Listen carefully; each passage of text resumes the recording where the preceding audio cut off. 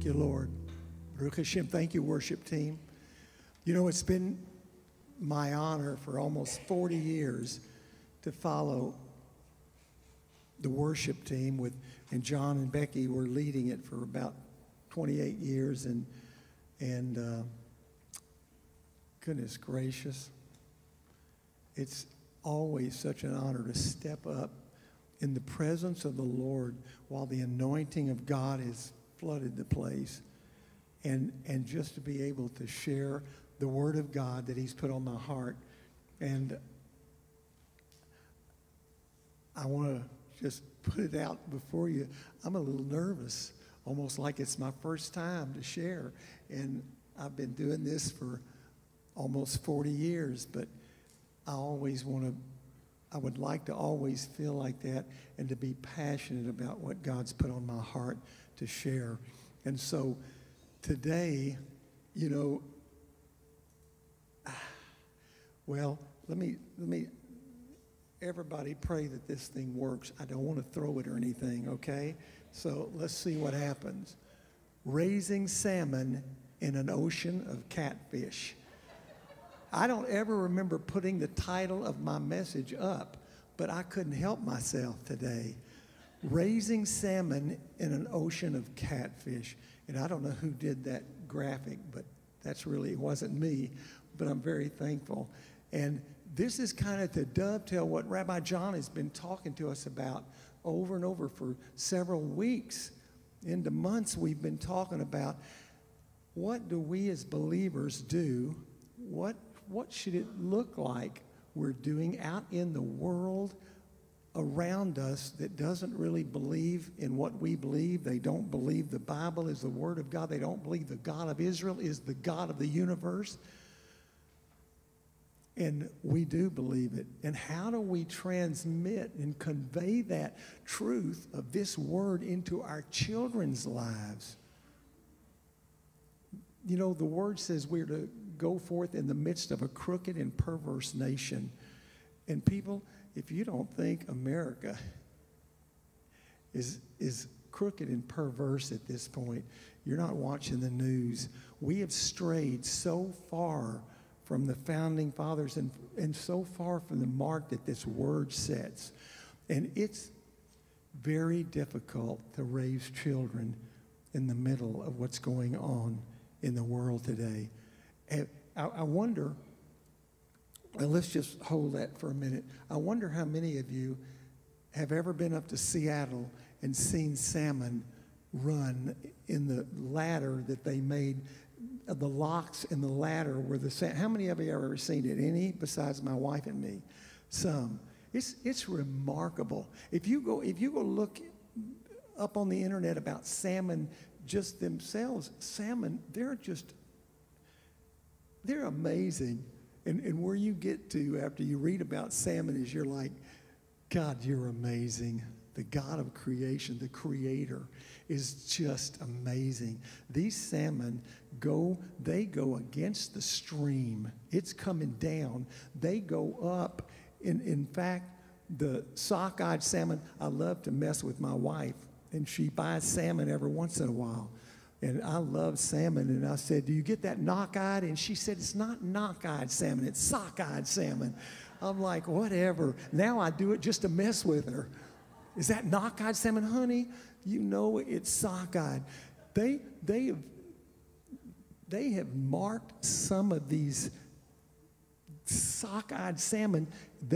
Listen to this. This is just absolutely phenomenal. They start up the locks and they travel as much. Now, this is not all salmon, but these sockeyed salmon, they trail some of them. They go almost 900 miles. And they go, are you ready for this? They're against the current. All the catfish are seeing them go up. They're like, what's their problem going upstream? Why waste the effort?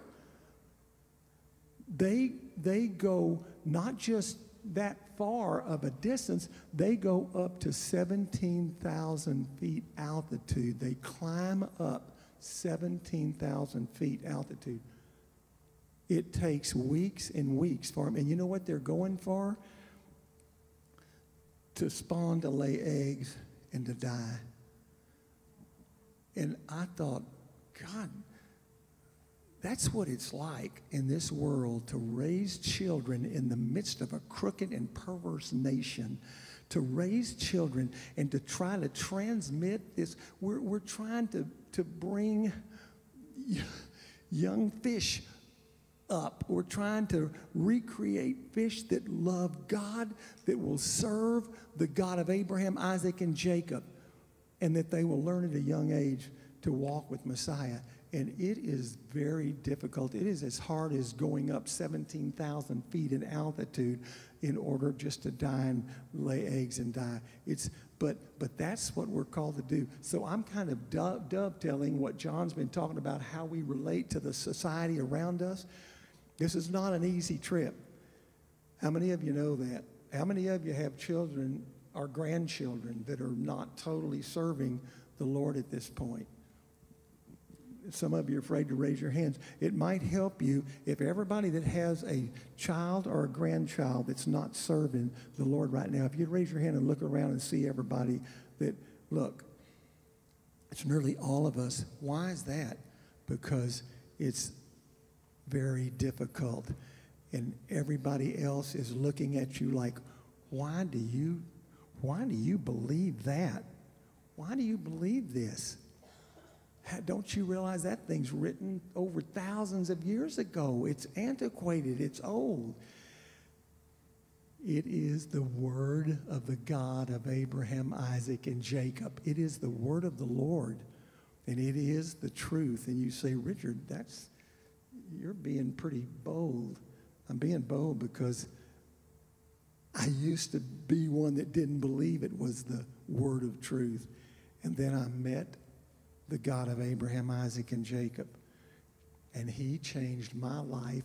And as I told you a few months ago, my son told me one time, Dad, do you realize when God got hold of your life 50 years ago, you changed not just your destiny and Mom's destiny, you changed the destiny of your whole family, your children, your grandchildren.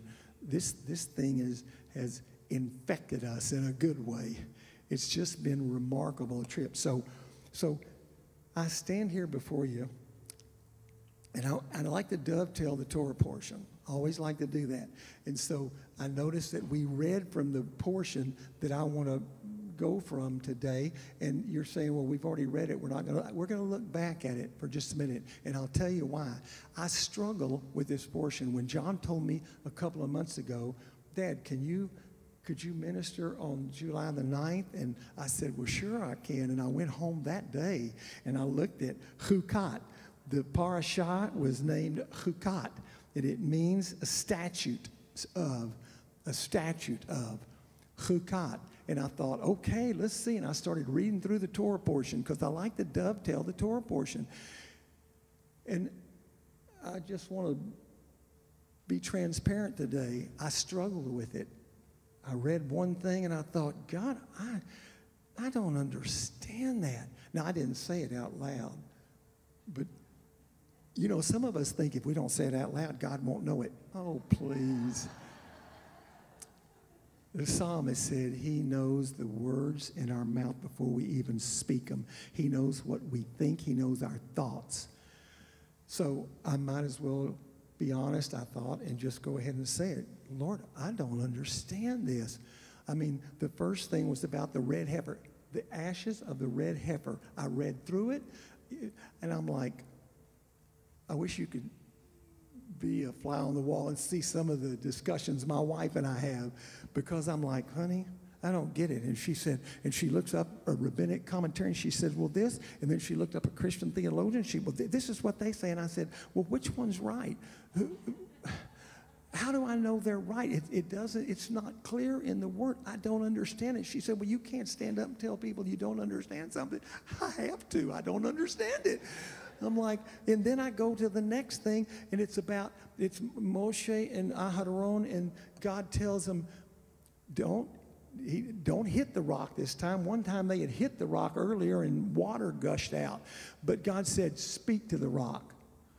And most of you are familiar with it. I read through it, and I'm like, there I go again. I'm thinking something, and I don't want to say anything, but I'm like, God, I get it that you told them to speak to the rock, and they hit the rock. And I know they disobeyed, but Lord, Moshe, he's your servant. He brought the children out. He's led them for 40 years. He's your servant. You won't let him go into the promised land just because that one time he disobeyed? I'm like, God, I just don't understand it. You're God. Listen, I don't question God in the sense of, I don't get it. What do you do? I've got enough fear of God in me that I don't talk to God like that. But in my mind, I'm saying I don't understand it. Then I went to the next thing, and that was the portion that I think we read earlier. I believe that's what's going to come up. And when the Canaanite king, you can just follow on. We're going to read back through this, and there's a reason I want to read back through it.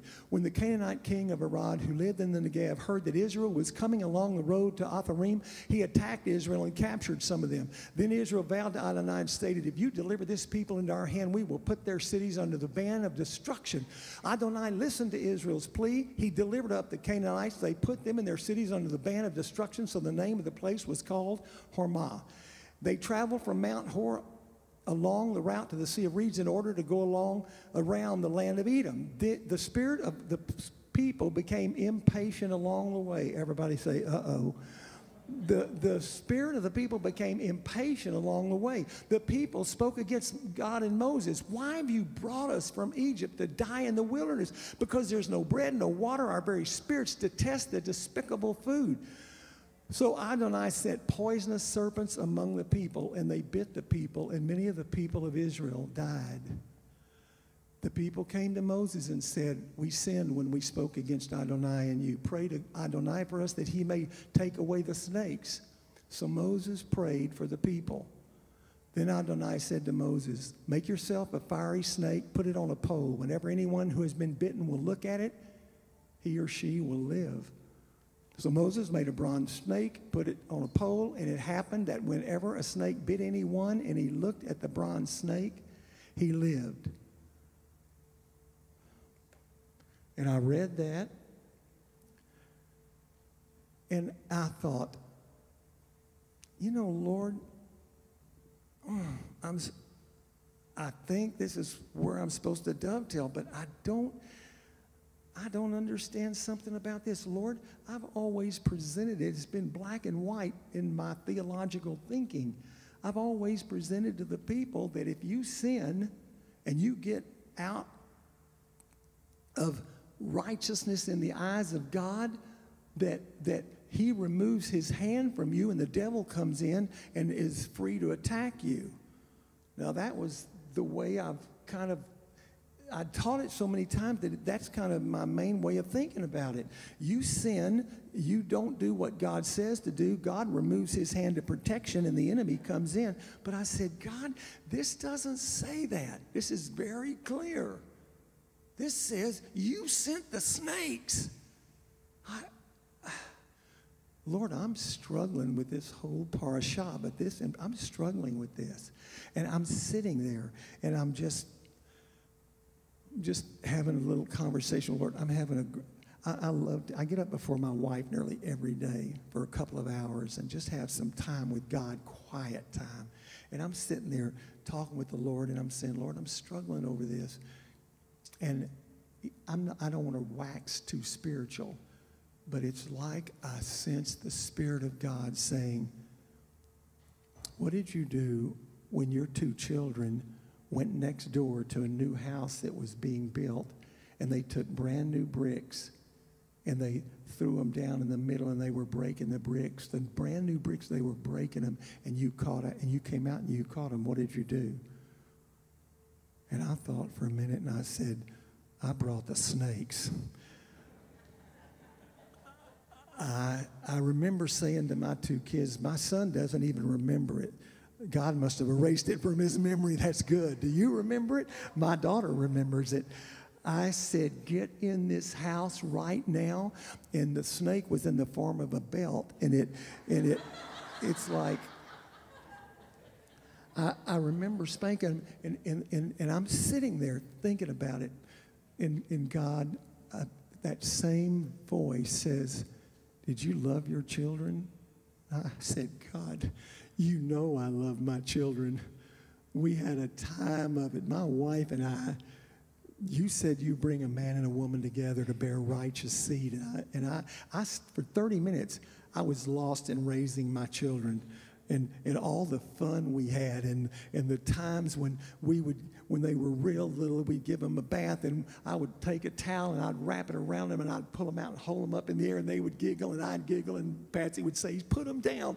And we just had, there was the time on the road trip, we had a station wagon, and from the driver's side, you could push one button, and the back door, you had to be in park, you had to be stopped, the back door would go down under the floorboard, and if you pushed the other button, the window would come up. And you'd have wide open. You had to be stopped. So we're on a trip one time. How many of you love the trips with your children in the back? You know, it's about a 5.5 hour trip.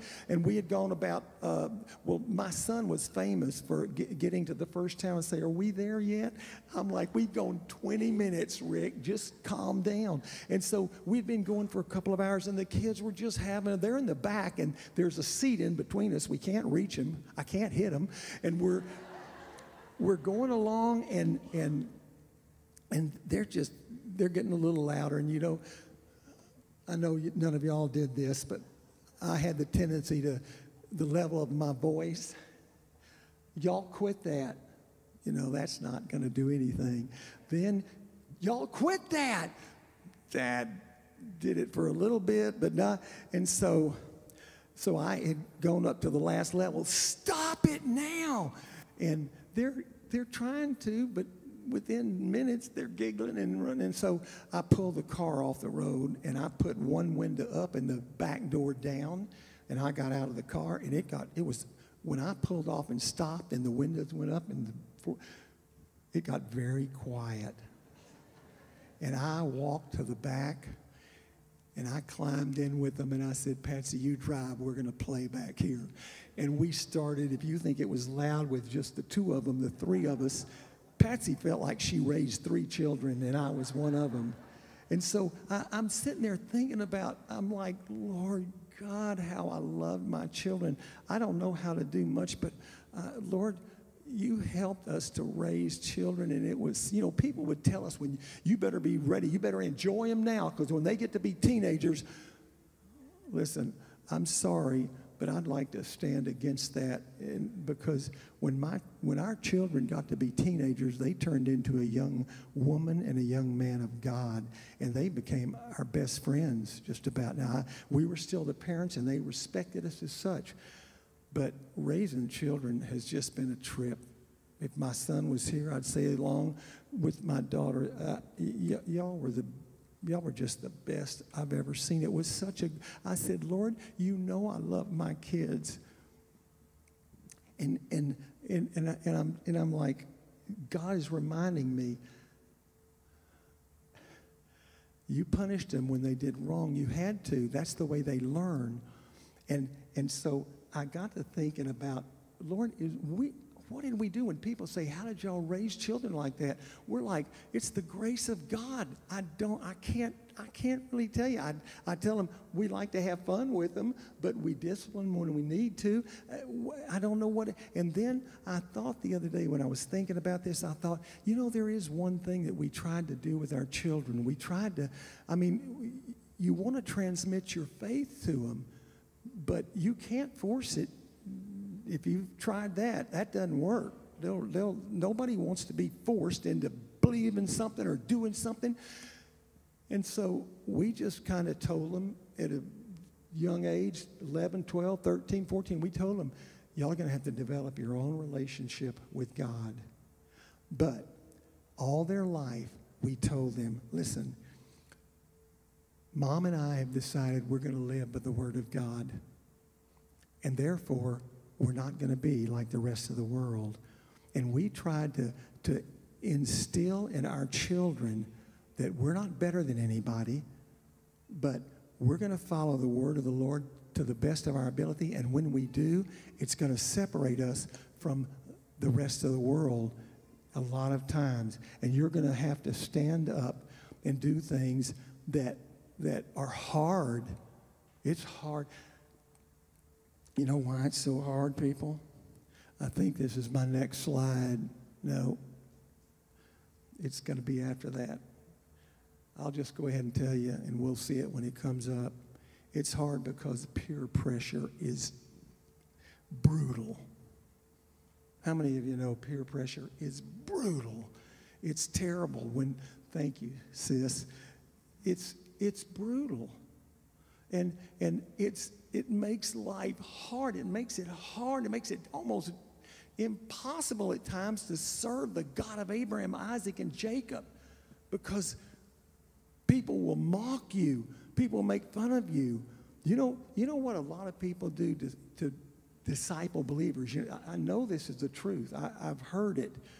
You know what they do to disciple young men growing up? They say, listen, you can't just be that different. In order to win the world, you got to mix in a little with them. You have to cuss a little. You have to drink a little, because where is that but out of the pit of Sheol itself? Listen, I got permission to share this from a father-in-law, but I thought that's close enough.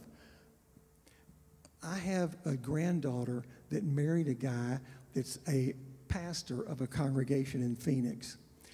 And Patsy and I met the guy. We've talked with him. We've gotten to know him better and better. We were there for the wedding, and we've been on a ski trip with him. And I saw this guy, and when we came home, I told my wife, I said, boy, he's a different breed. This was before they married. I said, he's a different breed of a guy. He is so set.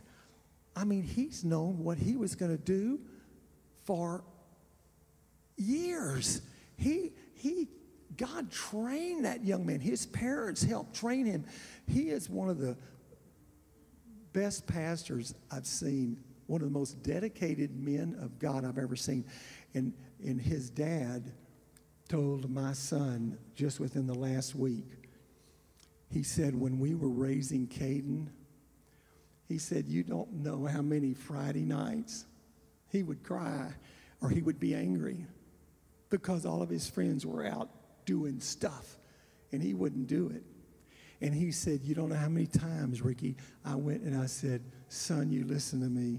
I know it's hard. I know what you're doing is hard, but it's going to pay dividends in your life. When you become what God wants you to be, it's going to pay dividends. It's going to bring an anointing of God that you won't believe. And it did. And this boy, with the peer pressure, he wept. He was so lonely on Friday nights because everybody else was out partying, but he wouldn't do it. He wouldn't do it. People, that's the kind of dedication it takes. And so I want to take you through a quick trip real quickly. And I don't know if I go back, will I get to the John 12. That's just to show some, before I do it, look, if I go back one. Oh, can't do it. Okay, look, before I do this, let me just set the stage. I tried to think, God, where could I tie the Torah portion in and put it all together? And they did it with the reading of the New Covenant. But I just want to take a minute, a little bit of time, just to go through chapter 3. We read from chapter 3 of John earlier. And it says, there was a man of the Pharisees named Nicodemus, or that's the way the complete Jewish Bible says it, or Nicodemus as we know him in Texas. There was a man of the Pharisees named Nicodemus, a ruler of the Jewish people. This man wasn't just a Jewish man. He was a ruler of the Jewish people. He was a Judean leader. And we don't have time to go into it. I'll leave it for John. I would love to hear John just take this beyond where I can go with it. But listen, if you read through the book of Yochanan, John, the good news of Messiah, you're going to see there was a rift in Judaism. Of course, it wasn't just between the Judean Jews and the Galileans and the secular Jews and the rest. There were Essenes, there were Pharisees, Sadducees, Herodians, Zealots. There were different sects of Jewish people doing different things, and into this God sends the Messiah. But this was a Pharisee named Nicodemus that came out, and most of you don't think about this when you read it. It says he came out to Yeshua at night, and he said unto him, Rabbi, we know you're come from God. Nobody can do what you're doing unless God be with him. And Yeshua says, I tell you the truth, Nicodemus, unless a man or a woman get born again, they won't see the kingdom of God. And Nicodemus says, get born again? How can a man be born when he is old? Can he enter the second time into his mother's womb and be born? And Yeshua said, Nicodemus, listen, I tell you the truth. Unless a man is born of the water, that's a natural birth, and of the Spirit, he cannot enter into the kingdom of God. That which is born of the flesh is flesh, and that which is born of the Spirit is spirit. Don't marvel at I said unto you, you must be born again. The wind blows where it wants to, and you hear the sound thereof, but you can't tell where it came from or where it's going. So is everyone born of the Spirit. And Nicodemus answered and said to him, Rabbi, how can these things be? And Yeshua said, are you a rabbi in Israel? You don't know these things? If I've told you about earthly things and you don't believe, how are you going to believe if I tell you of heavenly things? And no man has ascended up to heaven, but he that came down from heaven, even the Son of Man who is in heaven. And as Moses lifted up the serpent in the wilderness, even so must the Son of Man be lifted up, that whoever believes in him would not perish but have eternal life. For God so loved the world that he gave his only begotten Son, that whoever believes in him would not perish but have everlasting life. And listen to this, for God did not send his Son into the world to condemn the world, but to save the world. Listen, people, if you want to walk with God, at some point you have to get born of the Spirit of God. I hear derogatory statements, born again, what does that mean? Well, go look at the Word of God. Yeshua explains that it's not enough to be born in the natural, to have a mama who her water breaks and you're born in the natural. You've got to be born of the Holy Spirit at some point in your life. And listen, Beth Messiah and people that are watching online and everybody in this auditorium, some people come very slowly into the kingdom of God, and there's nothing wrong with that. There's been a Jewish guy that came to Beth Messiah for the last 3 years, and 3 weeks ago he gave his heart. Nobody coerced him, nobody forced him, nobody pressured him. We just loved him. That's what we do. We love people. We love each other, we love God, and we love people. And 3 weeks ago, the man gave his heart to Yeshua, and he said, I've seen Yeshua in y'all. I want him in my life. This is a Jewish man that grew up in the synagogue. And he came slowly but surely toward the light of Messiah and came into the kingdom. But other people, it takes a traumatic event in their life or something to come to faith. And I know in my own life, I'd been in a congregation for 20 years, a certain denominational congregation, and in another one for 6. I'd been 26 years, and I'd been in a congregation every week of my life. And I was married for 6 years. And I befriended a little kid across the street from where I worked. His name was Ricky. And my wife and I knew we were going to have a son named Ricky at some point. And so I just naturally gravitated toward this boy. He was 7 years old. His daddy had left the house. The mother was working herself silly, trying to take care of 4 kids. The dad had just left.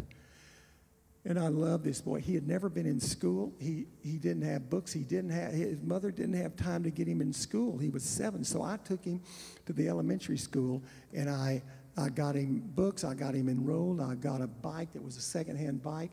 And I got him all ready to go, and he got into school, and he was so excited. He was there with kids his age and beginning to learn. And so God called us to leave Houston and go up to Stephenville. And I say called us. We did it, but I see how God was behind it now. And the day we got up to Stephenville, the next morning we went to unload the truck. And before I could unload it, my mom came over from their house. My mom and dad lived up there. And she said, "You've got to come back to the house. Y'all don't have a phone, but somebody's called an emergency to call." So I go and I call the office where I used to work, and she says, the lady that had called me from my office, she said, "Richard, you need to sit down." And I'm like, "I'm sitting." And she said, "Little Ricky went out to play near the railroad tracks right behind his house, and he fell underneath, and it cut him in two, and he's dead."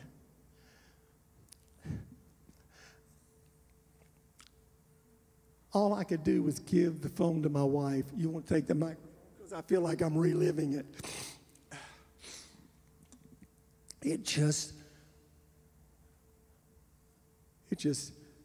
shattered my religious thinking, all my theology, and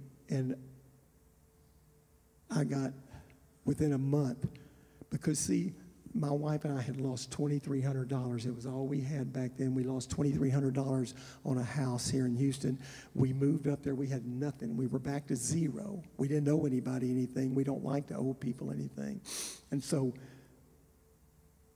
all the way up moving, I kept bad-mouthing, saying, "Patsy, I can't believe we lost $2,300. We lost $2,300. And the next day I find out little Ricky has lost his life. And it's like, the Spirit of God says, "What do you think's really important?" And so it catapulted me. Sometimes, there was an old song, a gospel song says, "Sometimes it takes a mountain, sometimes a troubled sea, sometimes it takes a desert to get a hold of me. Your love is so much stronger than anything that troubles me. Sometimes it takes a mountain to trust you and believe." People, sometimes it takes something, some tragedy or something to shake us and wake us up, and we get born again. We come and we say, "God, I'm a mess. I've lived as a hypocrite." I'd lived as a hypocrite for 26 years. People that knew me said, "Whoa, he's a fine believer." I didn't have any more idea of a personal relationship with God than the man in the moon, because there is no man in the moon. But people come to faith. Sometimes they're catapulted into faith. Sometimes they just slide into faith. But you've got to be born again. I got born again when I was 26 years old. That was years ago. It was 50 years ago. 50 years ago, I got born again, and it changed the destiny of my life and my whole family. And so I've got a few minutes left, and I want to tell you, so what do you do after you get born again? What do you do after you get born of the Spirit of God? So in John chapter 3, after Yeshua tells them to get born again, the word is very clear that you start a process of discipleship. You begin to grow in the Word of God. I got to quit crying. Listen. People, please hear the heart of God in this today.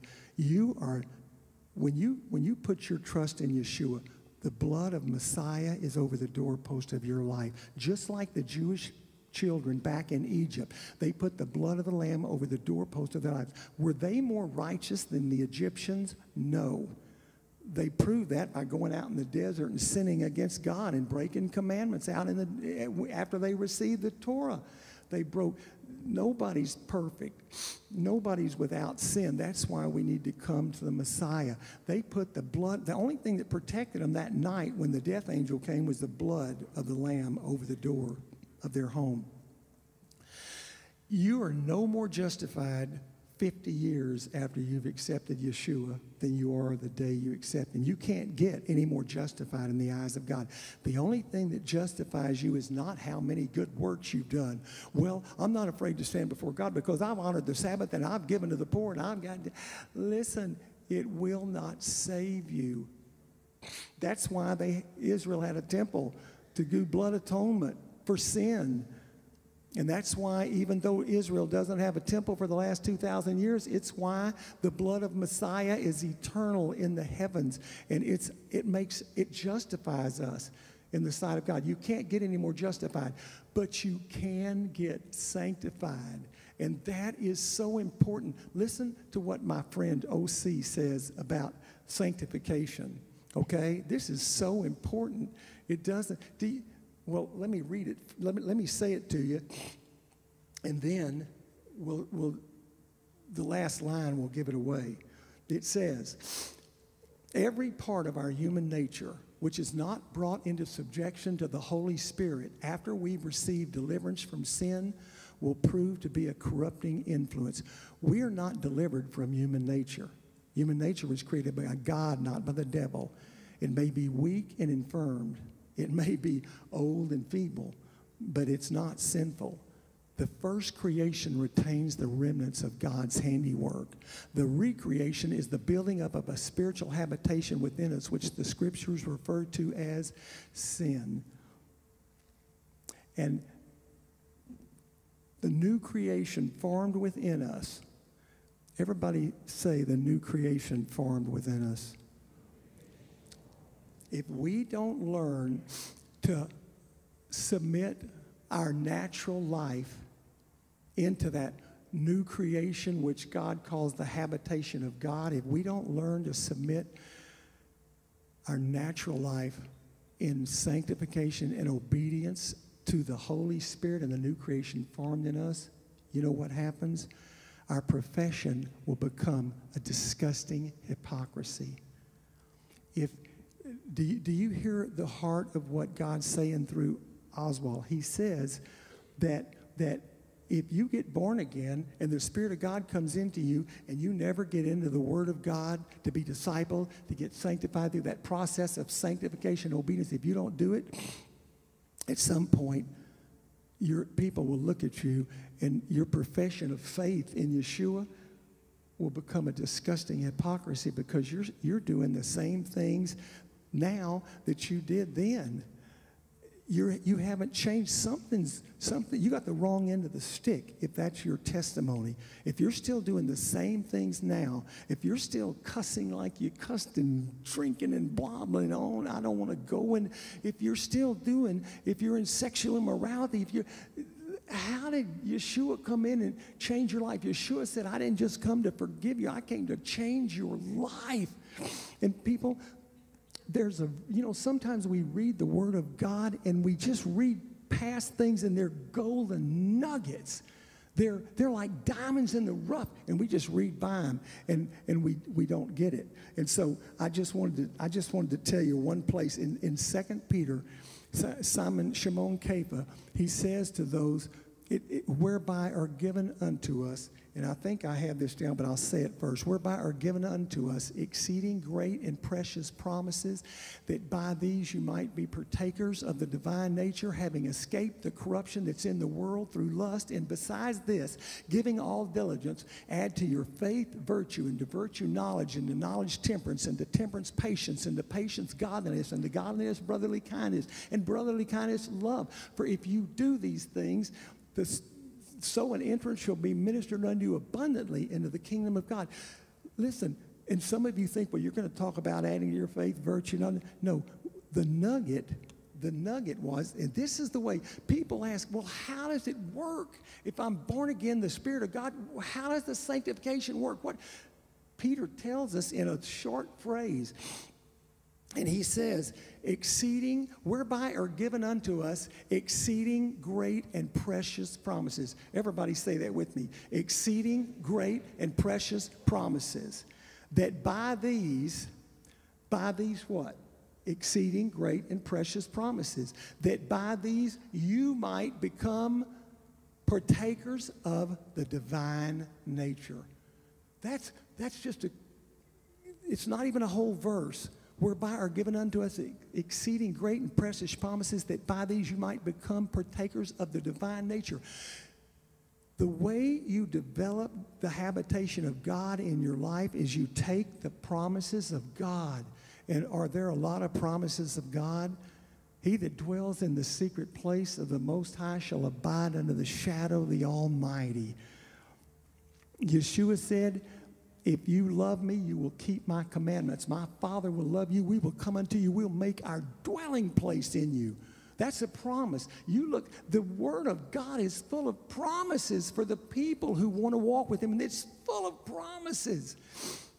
And Shimon Kepha, Simon Peter says, the way you get God in your life is you become partakers of the divine nature because you look at those promises that are in the Word of God.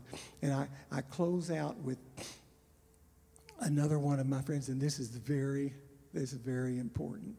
Listen to this, and he'll tell us how the process works, because this is an insight that I would have never seen without him. Oswald is commenting on the time that Rabbi Paul, got in prison, and he got set free from prison. He got stoned. He was stoned.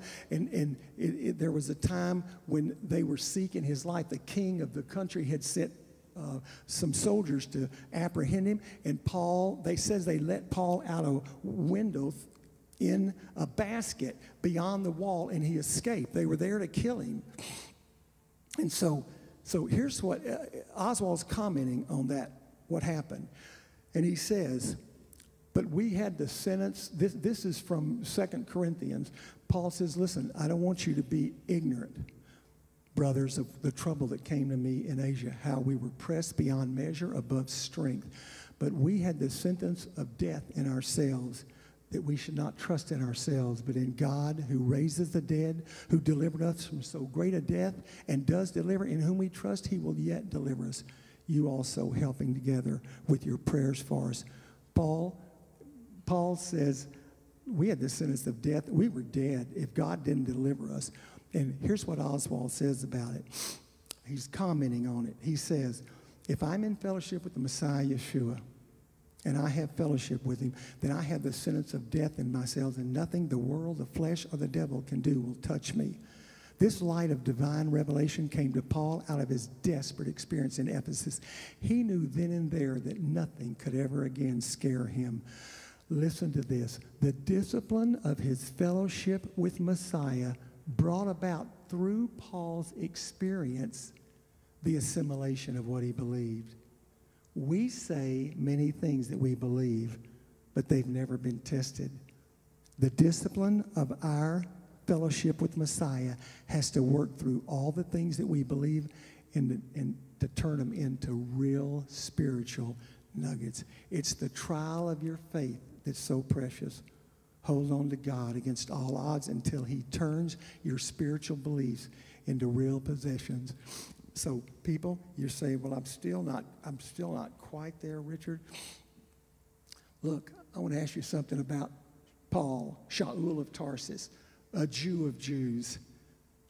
He brags in a humble way. He brags and says, listen, don't think you're any more Jewish than me. I was raised under the feet of Gamaliel. I was out persecuting Jews that said they believe in Yeshua. I was a Jew of Jews. I was pleasing the Sanhedrin. I was doing what I thought God wanted me to do until he knocked me down that day. But my question to you is, before God saved Paul's life the first time, whether it was when he was stoned or when he was out in the deep of night and the day, you go read through 2 Corinthians chapter 12 and you'll see all the times Paul was let down the window in a basket, all the times that God delivered him. But before the first one happened, do you think Paul had ever heard of Psalm 91? Psalm 91 had been written anywhere from 800 to 1,000 years before Paul lived on the earth. Do you think he knew Psalm 91? He that dwells in the secret place of the Most High shall abide under the shadow of the Almighty. I will say of the Lord, he is my refuge and my fortress, my God, in him I will trust. Surely he'll deliver me from the snare of the fowler and from the noisome pestilence. He will cover me with his feathers, and under his wings I will trust. His truth shall be a shield and buckler to me. I'll not be afraid for the terror by night, nor for the arrow that flies by day, nor for the pestilence that walks in darkness, nor for the destruction that wastes at noonday. 1,000 could fall at my side, 10,000 at my right hand. It will not come near me. Only with my eyes shall I behold and see the reward of the wicked, because I have made the Lord, who is my refuge, the Most High. There shall no evil befall me, neither shall any plague come near my dwelling. For he shall give his angels charge over me to keep me in all my ways. They'll bear me up in their hands, lest I dash my feet against a stone. I will trample upon the lion and the adder, the young lion, the dragon I'll trample under feet. Because he set his love upon me, therefore will I deliver him. I will be with him in trouble. I will deliver him and honor him. With long life will I satisfy him and show him my Yeshua, my salvation. Thank you, Lord, for your word. Do you think Rabbi Paul had, I bet he could quote it a lot better than I ever dreamed of quoting it, and he did it in Hebrew. But until he believed it, he said it, but until God delivered him from death, he didn't own it. People, you and I say many things that we believe, but they've never been tested. You don't own it until God takes you through the trial and the fire. And when he brings you out on the other side, it's gotten from here to here, where God lives inside of you. And that's what I want for Beth Messiah. I want you to be born of the Spirit of God, but I don't want you to just stop. That's just the open door into the kingdom of God. There's a process of sanctification where you get more and more one with God, and where you end up 50 years later. And I can tell you, I'm not perfect, but I don't do what I used to do. If you knew me then and you knew me now, you'd say, well, your God, if he can do that with you, he can do that with me. Let's pray. Father, I just thank you for your mercy and grace over us today. Lord, you know my heart. I want to see people come to believe in Yeshua, because he is the Mashiach. He is Ben Elohim Chayim. He is the Son of the living God. Lord, flesh and blood cannot reveal that to people. Only your Spirit can do that. So I'm asking for the Holy Spirit just to open the eyes of people today that are watching online, that are here. Lord, open our eyes that being born again is a great first step, and we won't get any more justified in your eyes because of the blood of Yeshua. But Lord, your perfect will is that we grow in grace and in the knowledge of your word, and that we become mature disciples, walking it out with you day by day, letting you pick us up when we fall and forgive us and keep us moving. Lord, I pray today that if you're dealing with anybody here online in the sanctuary, that they would just open up their heart to you. But that's the only way they'll be able to see the kingdom of God. And I pray it in Yeshua's name. Amen and amen.